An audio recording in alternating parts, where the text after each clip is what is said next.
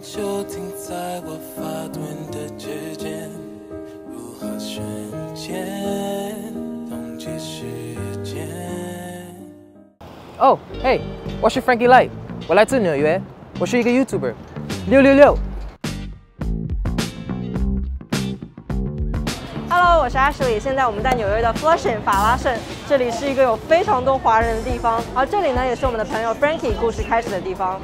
大家好，我是 Frankie Light， 来自纽约的布鲁克林，我是26岁，我以前在这个理发店扫地，现在我做短视频也投资股票。So I originally wanted to learn Chinese because I thought it was such a cool language.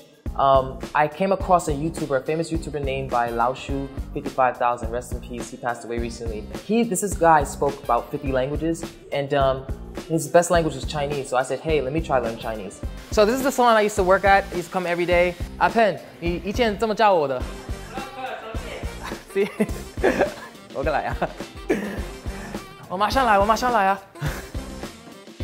I just chose this salon because I just felt like this salon was like a really cool looking place. I just walked in, I was like, hey, I'm looking to work, are you guys hiring? I was like, 你们在招人吗? They was like, whoa.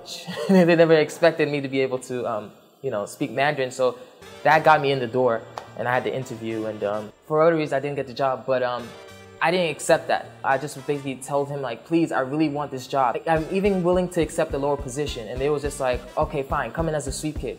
So that's where my journey started with the salon. I came in as a sweep kid, even though I am a barber. I came in as a sweep kid, and I stayed here for like about, I would say, maybe quite some time. I came out here, all the way out here, to learn Mandarin. Traveled 4 hours every day, going and coming to work, so that I can be immersed in the language. And this is the perfect place. This is like China. 99% of the language spoken in this place is all Chinese. So I threw myself in this environment. Didn't know any Chinese, was getting yelled at in Chinese for every little thing, and eventually I caught on. It would be something as simple as 把梳子拿过来. I'm like, what? 把梳子拿过来. Aye. She just go, okay. And she just did it herself. But then eventually I'm like, okay, she's talking about the comb. And that's how I learned. What's your by far favorite Chinese food? Yeah, we're talking about authentic Chinese food, right? General toast chicken. Okay. Like I've had 火锅, I had that kind of stuff. Yeah. It's good, Shuang Cha Yu is also good. What you eating, Mama? It's also good. Yeah. I like food, man. Yeah. 看起来你去过中国留学？去过，我去过呀。我没有去过。他没去过，他都是在法拉盛学的中文。 So the reaction video thing was actually just like this salon. I just pretty much just throw my shot at anything, and I reached out to Xiaoma. I didn't think he was gonna reply, but he actually replied like the next day or something. It was like, yeah, man, let's go meet up for lunch at such and such. I was like, oh.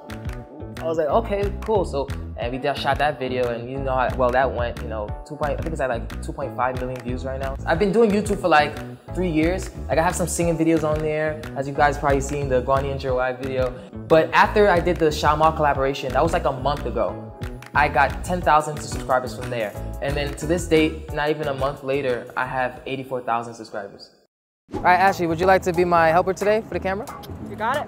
All right, so here's your weapon of choice, okay? You gotta be low-key. You can't let nobody see it. We'll be very sneaky. Very sneaky. So my process pretty much when I do the reaction videos is just basically grab my GoPro, get my chest rig, and I put it in my chest, and then I'll have a friend come with me who has a secondary camera so they catch the secondary angle. And I just go out, talk to people. I'll hit the street vendors, I'll hit up the restaurants, and I'll just say, okay, how much is this? They'll be like, I know they can't really speak English, and then I'll wait for them to be like, try to speak English. I'll be like, oh, 你说8块吗? And they're like, oh my god.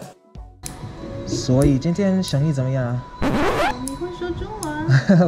会呀。怎么了？我跟江里快活。这是连橘色吗？到一个老外美。No, 老外 is good. I always say like 黑人吗？黑人。And you know your Chinese is like very active too. Was it a lot of fun? Yeah, it's pretty fun because it's just like the impact. It's more about like the impact. It's not so much about, the views or whatever. It's more so like, wow. You could genuinely sense that they are happier that someone speaks their native language. I used to think that there's not many African Americans that speak Mandarin, but I recently have come across a lot more people than I originally thought, that actually black people that can speak Mandarin. So I'm glad that me making this video is bringing more awareness. Like, yes, there is a decent size of African Americans that do speak Mandarin. I think that more barriers are being broken every day. People are, especially with everything Stop Asian Hate and Black Lives Matter, it's just people are really beginning to see how much in a bad situation the country is really in and some things that need to be addressed. This racism and hate in general just really, shouldn't be tolerated. We should just like move past that. Like just because my skin is black, what the people should hate, the people should白色, it doesn't matter. Hello， 谢谢你收看到这里。那你身边有会说中文的黑人小伙伴吗？你看到过最快的学习中文速度是什么？欢迎在留言区里告诉我们。如果你喜欢这个视频，记得点赞、转发、收藏。我们下期节目再见，拜拜。